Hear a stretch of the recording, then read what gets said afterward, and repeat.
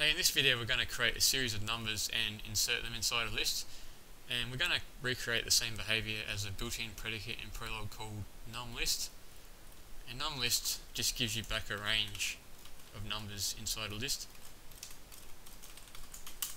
So 1 to 5 is our range. We can also give negative starting point, and it will also create the range. So we're going to rename our predicate to be something different so it doesn't clash with the built-in predicate. And the general strategy here is we'll use tail recursion, so we'll make use of an accumulator variable which will initially set to an empty list, so we can progressively add to this list as we recurse down. And this suggests that we probably don't want the caller to be aware of the fact that we're using an accumulator, so we'll hardcode this value ourselves and create a helper predicate, because they don't need to be concerned with us using an accumulator helper. And we'll just pass through the values, but we'll hardcode the accumulator. So the accumulator is going to be in the third argument position, and this means that when we get started, all that's going to happen is that we're going to pass through the same values. So 5 is going to be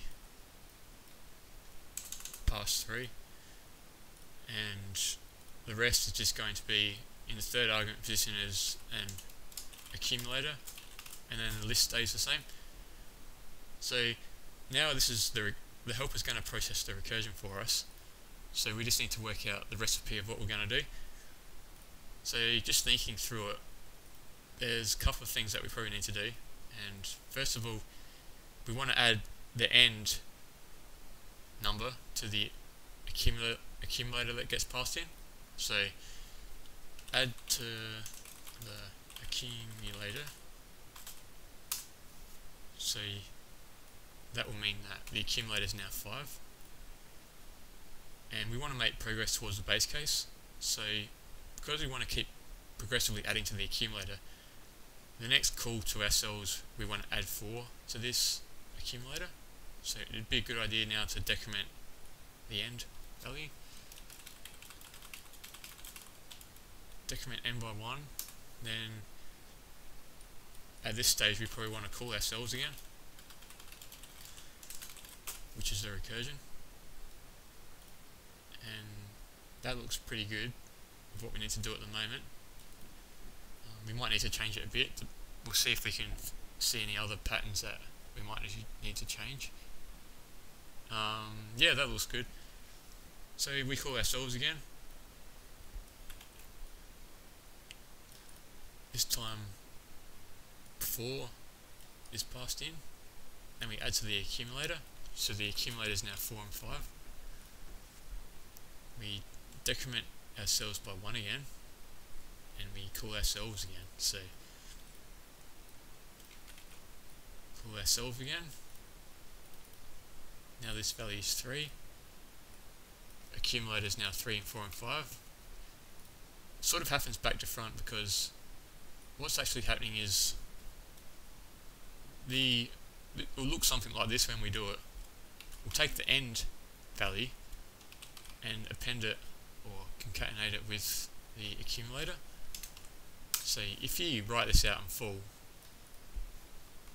what it represents is that 3 is end, then we have a bar, and then the previous accumulator that was passed in above us, which is 4 and 5.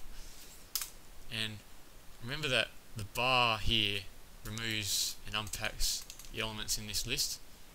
So it will remove the list, right? And then it will just unpack the elements inside it. So this is how you end up with 3 and 4 and 5. We just continue on, basically. Just keep calling ourselves until we start reducing it to the lowest point that we can go. So the accumulator is therefore now 2, 3, 4 and 5. Keep going. Accumulator is now 1. Oh, the end is now 1, sorry, and 1 gets added to the accumulator. cells again and see what happens. This is pretty much how I work out the base case. I just try and recognize patterns and append 0 to this list of the accumulator. But if you notice that our start says 1, so we've gone too far here. We don't want this, so this instantly sort of flags that we need a base case somewhere around here. So if you look at a pattern here, the start number never changes, it's always constant at 1. So, but then if you look at end's the one that is reducing each time. So our base case needs to match when end is less than the start, because when start and end are the same, we still want to keep going. But when end drops below start, we want to stop. So we'll just make a note here to say that our base case condition end is less than start. That's when we want to stop. So once the base case triggers, it will stop, and then we'll bind the accumulator value back to the list, which is the list will then, once the accumulator is binded to the list, the result will be pushed up to the query core so that they can see. And I'll demonstrate this as we go, but there is one last condition that we need to look at, and that is when the base case finishes, then the recursion will keep happening, because we don't have a condition in the recursion helper to suggest when it should stop. Because if we don't have a condition here, it's just going to keep going until like infinitely, until we run out of memory, -1, -2, -3, etc. So we want the condition to be, we keep recursing while end is greater than equal to the start number, because this is like the tipping point.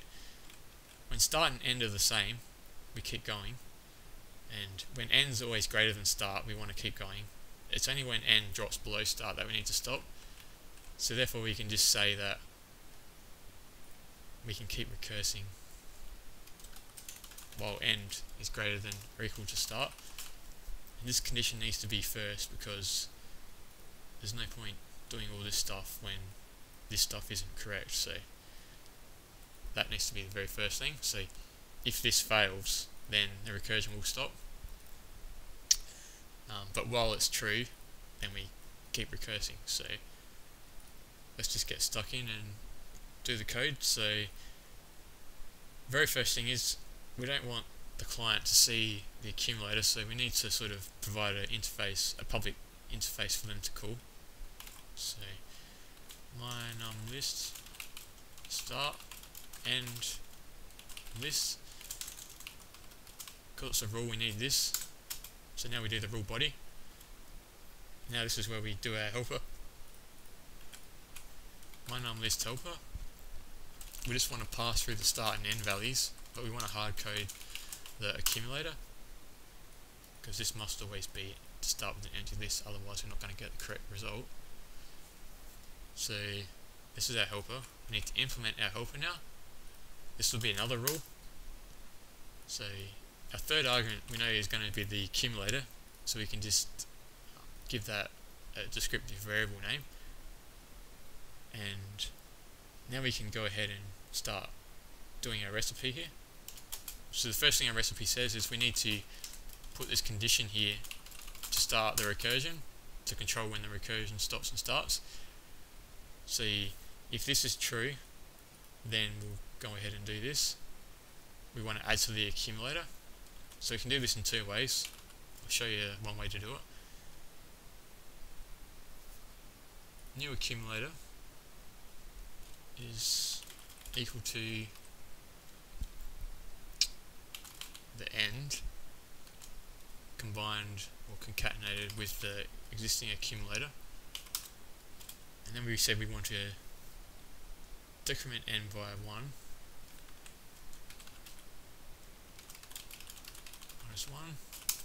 and then we said we want to call ourselves again. So we want to make progress to the base case, so we need to make sure the end is updated.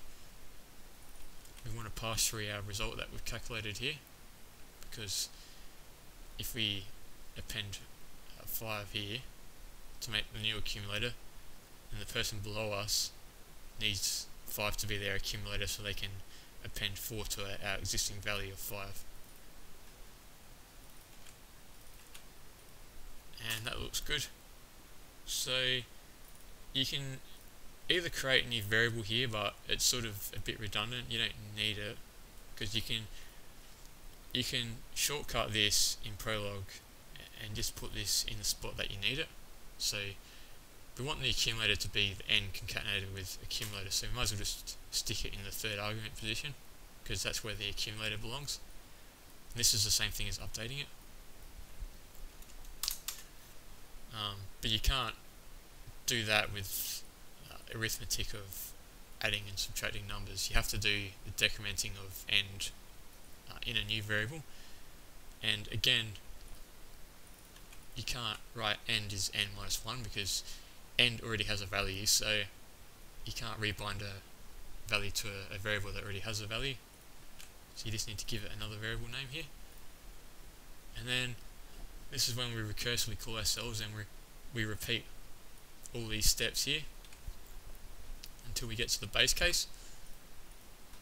So now we need the base case rule, give it the same name, and we can't really match on anything in the rule head. I mean, start and end, we have no real control of what start and end are going to be. They'll be any number, so we'll just do that. But we want to take the accumulator, which will be stuck into here. So we want to take this list and bind it to a variable accumulator, and then we want to transfer this list here to be in the result list. So again, we just call it the same name, and by calling it the same name, this will mean that the list 1, 2, 3, and 4, and 5 is going to be binded to, just imagine this is the base case down here. So this list is going to be binded to this variable. These variables have the same name, and that means that the third argument variable above us is going to be binded to this list as well, which is going to be pushed up to the very top, which the query caller will be able to see the final result. And that looks all good at the moment, but we still need to actually do the condition. We said that the base case condition is met when end is less than start. So when end is less than start, so each time we call the helper, the base case will be checked.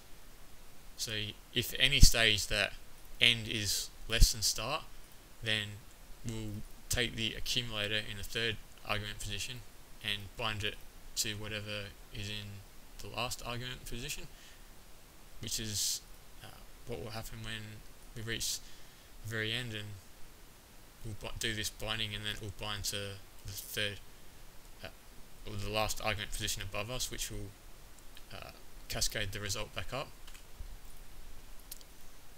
And yeah, that's all we have to do there. So it's pretty much just getting these two variables right, and we'll have a go at, we'll save it and run it and see what happens. So just reload the file, my lists, my num list,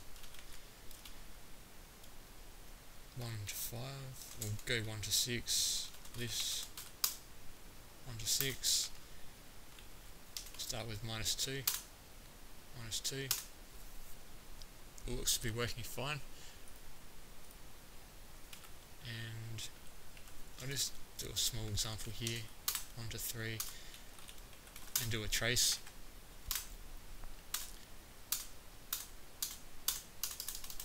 Just go through this trace and talk about in a second.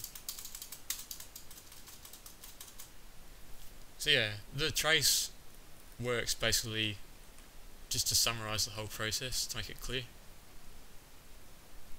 When this list variable up here has a memory, it's basically this memory address up here. Just say it's in memory somewhere. So this list variable here is G339. Notice all these stack frames here have this same variable 339. So as we go down, all of them have the same memory address, so they point to the same place. I think you get the idea. So when we get to the base case, so here's the base case here. The base case is here. So when we get to the base case, this list here is binded to the accumulator. And when we bind to the accumulator, because they have the same variable name, G339 gets binded to this list here. So that means that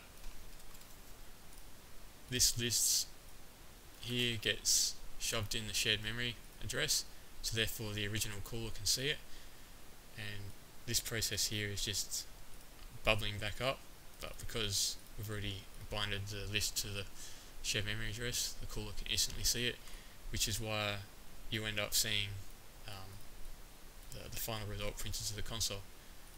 But yeah, hopefully that is clear and shows you sort of the process of figuring out what the conditions could be. But I tend just to try and match up patterns and see where I end up. But yeah, thanks for watching.